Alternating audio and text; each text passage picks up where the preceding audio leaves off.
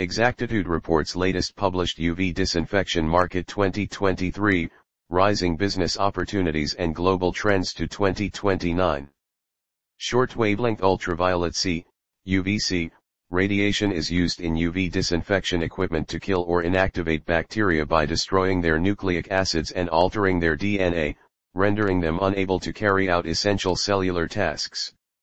It has many uses, including the cleansing of food, air, and water.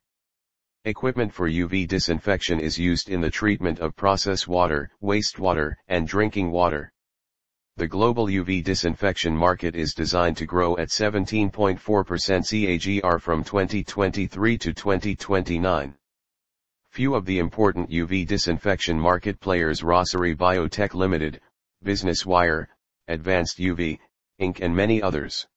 Key highlights.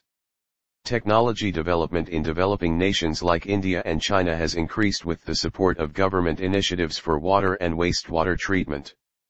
The market for UV disinfection equipment is anticipated to benefit from the rise in demand for safe and clean drinking water brought on by population growth and the shortage of fresh water resources. The devices that use UVC light to provide a germicidal effect are known as UV disinfection equipment.